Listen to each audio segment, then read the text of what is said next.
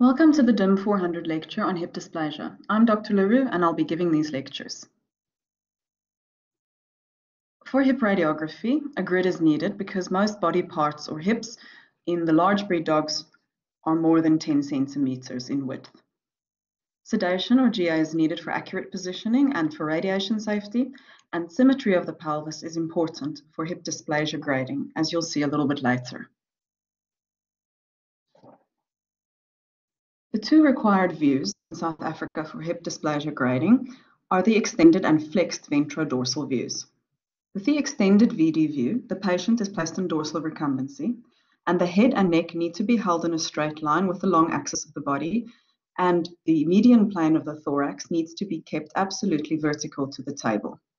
The hind limbs are extended by pulling gently, caudally, without causing any discomfort to the patient, and the toes are held so that they touch. The points of the hocks are rotated out and the stifles are pronated so that the patellas form the highest point on the stifle. Under no circumstances must the limb be forced down towards the tabletop. The primary beam is centered on a transverse level through the greater trochanters.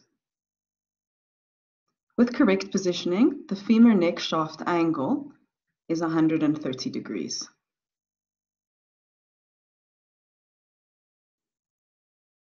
Here's an example of how the extended VD view can be performed without hand holding by using positioning devices and ties.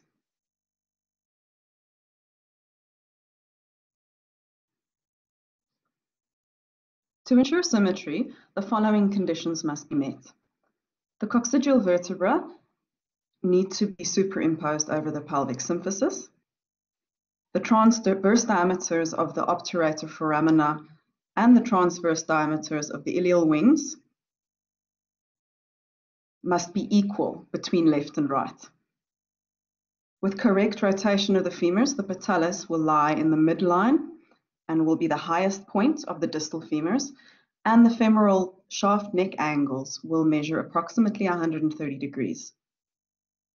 There will also be equal superimposition of the femurs over the ischial tuberosities on the left and on the right. Compare this incorrectly positioned image to the previously correctly positioned image. There is slight rotation towards the left side, with this obturator foramen being slightly smaller, and the femur head to neck and shaft angles are 180 degrees, which is completely incorrect. If we look at the positioning or the effect of rotation, if the patient is rotated towards the right, there will be less acetabular coverage on the right and greater acetabular coverage on the left. The right obturator foramen appears smaller and the right ilial wing will appear wider. The radiolucent pelvic symphysis will also be displaced relative to the coccygeal vertebra and will lie on the side towards which tilting took place, so in this case towards the right. If the patient is rotated to the left, the opposite findings will occur. So there will be greater acetabular coverage on the right and less acetabular coverage on the left. In some cases, it might be difficult to get symmetrical hip positioning, and then we have to look at reasons why. For example, in this case, there's sacralization of the last lumbar vertebra. So this patient has been tilted towards the left. You can see that this obturator foramen is smaller. And the reason for the tilting is because the left wing or the left transverse process of L7 has fused with the ilium. So L7 is behaving as if it is a sacrum, and hence it's called sacralization. Findings are similar on the right, with the transverse process here partially fusing with the ilial wing, but it is much milder. So we'll have a look a little bit more at this when we do the section on the spine. The flexed view, the flexed VD or the frog leg VD view is an additional view for hip dysplasia in South Africa. It's also good to look for suspected femur head physeal fractures. Again, the patient is positioned in dorsal recumbency. The head and neck again must be in line with the long axis of the body, and the median plane of the thorax must be vertical to the table. The hind limbs are in a normal unassisted flexed position with immobilization aids such as foam pads. So the femurs need to form an angle of 45 degrees towards the midline. If this is not the case, then the hocks can be pushed towards the perineum slightly without tilting the pelvis. Here's an example of how the flexed frog leg view can be performed without hand holding by just using positioning aids. So looking at a bit of normal anatomy of the pelvis, the green dot is the center of the femur head. The cranial acetabular edge is the yellow line, and shown without it on the image, it's that line there. And the dorsal acetabular edge is this curved line or curved margin seen with the femur head superimposed over it. The fovea capitis is a normal little indentation in the smooth femur head, which is normal. This is where the femoral capital ligament inserts. And the obturator foramen is this radiolucent area, or the hole in the floor of the pelvis, if you want to call it that. The acetabular fossa is essentially just the acetabular recess, and the acetabular notch is an extension, seen as this radiolucent area over here, a caudal extension of the joint. The femoral neck should be narrower than the femur head, and the femoral neck should have smooth margins. The pathophysiology of hip dysplasia is as follows. It's an inherited condition, and that's why it's seen more in some breeds than in others, but environment will also play an important role. It's a developmental condition, which means it can progress up to 24 months of age, and it is not congenital, which means that the hips of all dogs are normal at birth. The joints continue to develop normally as long as full congruency is maintained between the acetabulum and the femoral head. As soon as there's joint laxity and incongruency, subluxation will result, resulting in coxarthrosis, or degenerative joint disease of the pelvic or of the hip joints. Hip dysplasia shows polygenic traits, and it's only moderately heritable. That's why it makes it very difficult to eradicate. There's no sex predisposition, and it normally occurs in fast-growing breeds, especially large breeds. Radiologically, it's not seen before 4 to 6 months of age. On this radiograph of a skeletally immature dog, note the faces are still open, both femur heads are located outside of the acetabulum, and hence showing severe subluxation and severe hip dysplasia. It's been postulated that rapid growth, high calcium and low protein diet, as well as excessive exercise, all also play a role in the development of hip dysplasia. So when we look at the radiological signs of hip dysplasia, it's generally split into two main things that we look at. The one is subluxation, and then we have at least 4 things that we look at to qualify the subluxation and to assess to see if it is present or not.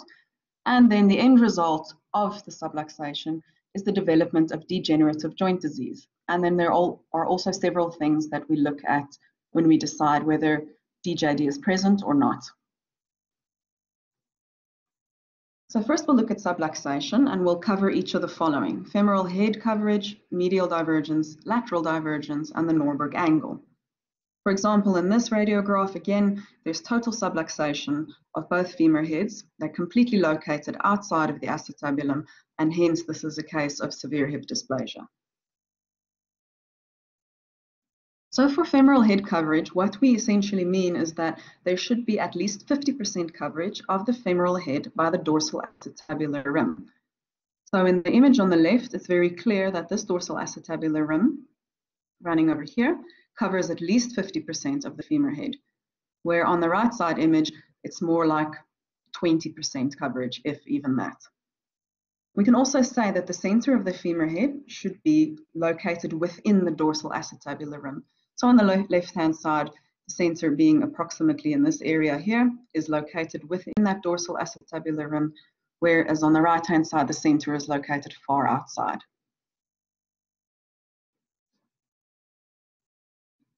When we talk about medial divergence, we are talking about widening of the medial aspect of the cranial joint space. So we only evaluate this initial or outer 1 centimeter of the joint space, and then medial divergence will occur medially.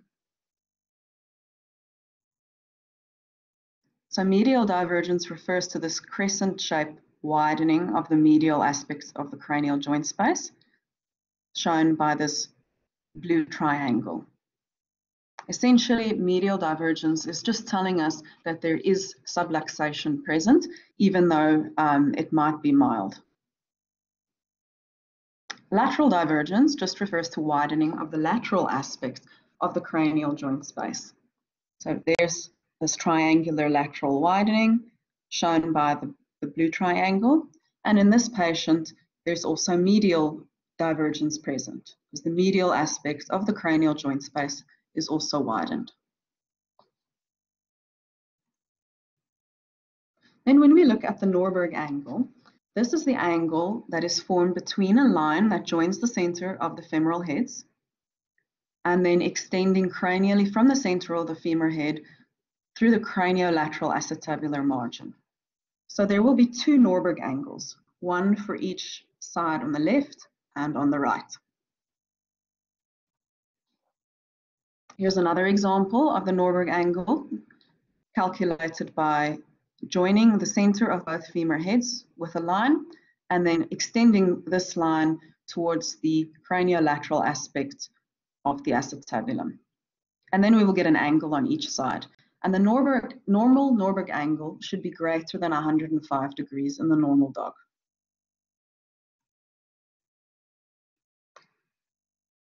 As the Norberg angle decreases, it indicates that there is subluxation present, because now the femur head center is essentially moving laterally and out of the acetabulum, and then the angle will decrease. And in this case, you can see that the angle is almost 90 degrees on each side, which is abnormal. So when we look at the radiological changes of DJD, first we'll look at tram lines. Now, tram line is just a word that describes osteophyte formation on the cranial margin of the femoral head, parallel to the physial scar. So this line over here on this radiograph is the physial scar, and this white line over here will be the osteophytes. On a post-mortem specimen, these are the osteophytes, these little irregular new bony projections on the femur head. So remember, osteophytes are new bones or new bone that forms at the articular surfaces, so at the edge of the articular cartilage. And it is an indication of degenerative joint disease. Now, Morgan lines is another word for enthesophyte formation. So enthesophytes, if you remember from previous lectures, are new bones that form at the insertion of tendons or ligaments, or in this case, the joint capsule. So this little bit of new bone formation over here on this post-mortem radiograph and in this post-mortem specimen are consistent with the enthesophyte formation on the caudal margin of the femoral head. There is some confusion about the terminology Morgan lines because some textbooks refer to them as osteophytes, but it's accepted that capsular insertion will result in enthesophyte formation and not osteophyte formation. Here's another example of a Morgan line. That is what it will look like on the extended VD view. On that side, there's a bit of sclerotic new bone, and on this side. So on this radiograph, it's pretty easy to see that the Morgan's lines are located some distance away from the articular surface of the femur head. And thus, the word enthesophyte is much more applicable than the word osteophyte. An osteophyte would be at the articular margins. Unfortunately, again, confusing. Some textbooks like to use the term caudolateral curvilinear osteophyte for Morgan's lines, but I've just highlighted again here that it is actually an enthesophyte.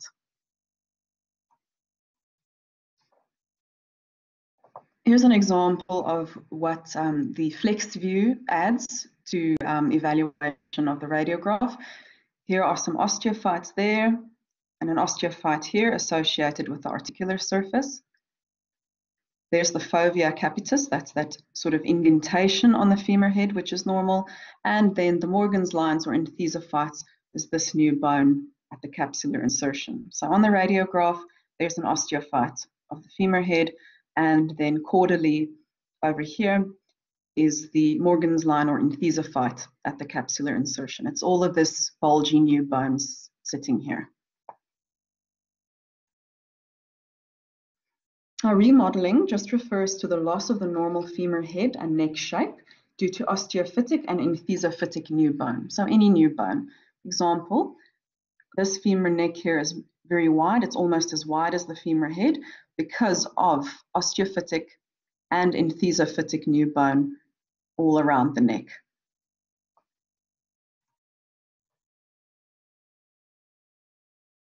Lipping just refers to articular osteophytes at the acetabulum, and bilabiation refers to the flattening of this cranial acetabular margin.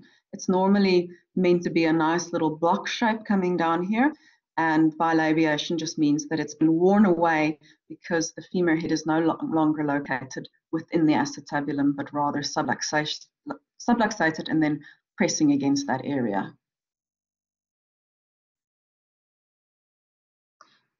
So here's an example of a hip radiograph for you to assess. So hit pause and then take a few minutes just to see what changes you can see in this patient.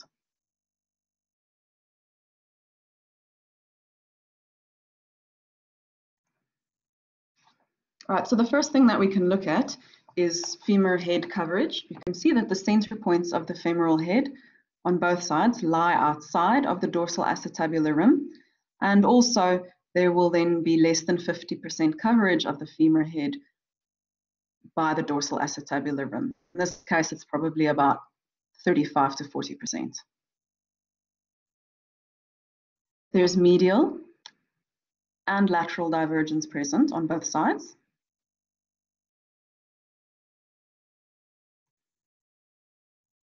And there's also signs of degenerative joint disease already present in this patient here. So if you look carefully there, there's a Morgan's line on both sides. There's our osteophytes associated with the femur head on either side. And then there's thickening here of the femur neck also, so consistent with remodeling. Here's another example. Does this dog have hip dysplasia? And one can spot a mile away that neither femoral head is located within the acetabulum, indicating subluxation and thus indicating hip dysplasia.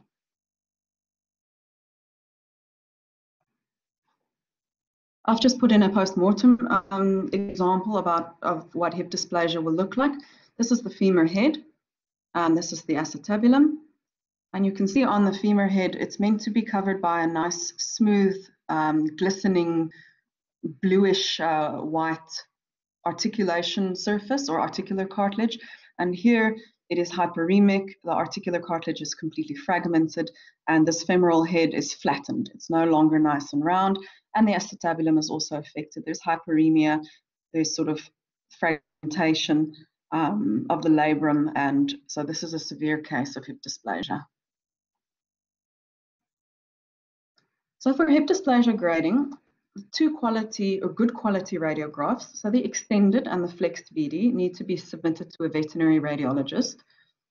And in South Africa, we use this FCI grading scheme, and they use letters of A to E, A being the best and E being the worst. The German Shepherd Federation has their own scheme, and they've got their own scrutineer as well. The patients need to be radiographed at a minimum of 1 year of age. Rottweilers and very large or giant breeds are done at 18 months of age, and albodysplasia radiographs can be taken at the same time. The patient needs to be identified with a microchip or a tattoo, and the information of the patient needs to be identified permanently on the images. The forms need to be filled in by the owner, so the owner signs a declaration, and then the copy of the registration papers of the patient need to be attached. So we'll go through a couple of examples. For the gradings, the left side is put first. So the first grading, an A1 in this case, so this is perfect hips, refers to the left side, and the next one refers to the right side. So in this case, one can see that the Norberg angles, if we had to measure from the middle outwards, is more than 105 degrees, or at least 105 degrees. These joints are nicely congruent. The femur head follows the acetabular margin very nicely.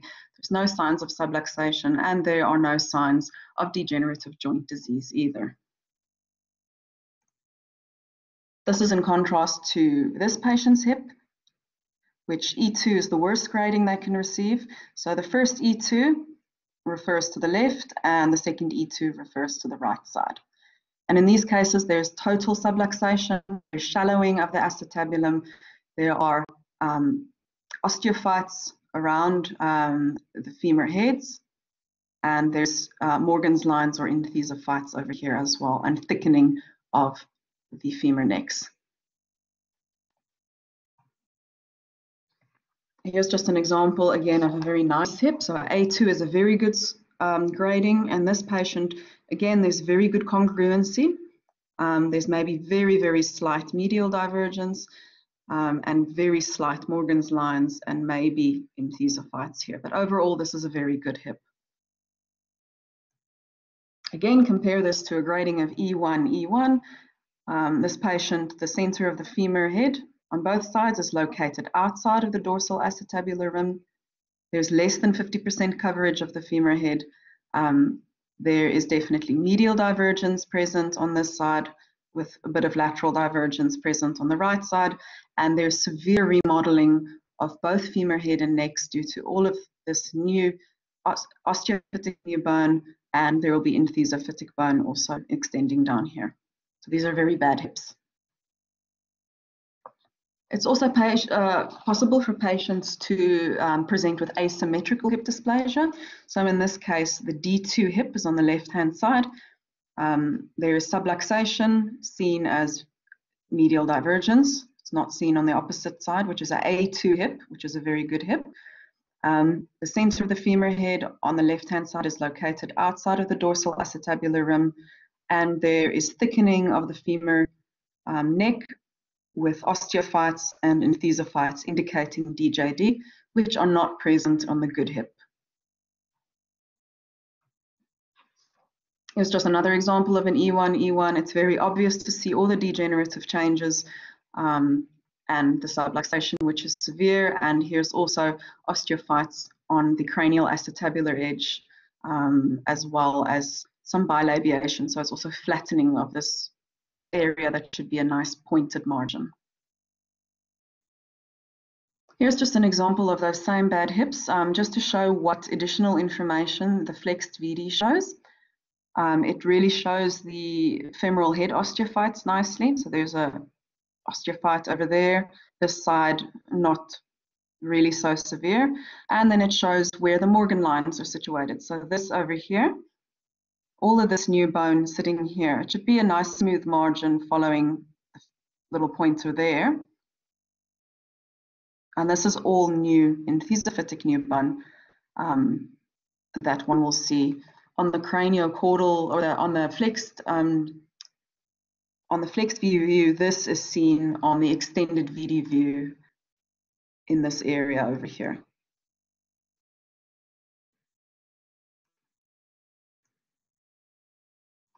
So for breeding advice, it's best to breed good scores with each other if possible. Certain breed societies have strict restrictions on what grades can be bred with each other. Overall progeny testing would be best, but this is not practical. Individual sires will produce more offspring, so the male dog has greater impact on overall population and therefore preferably should be HD grading of at least an A. But it's important to look at the whole dog, also look at the elbows and obviously behavioral things, etc. So that's the end of the hip dysplasia radiographs.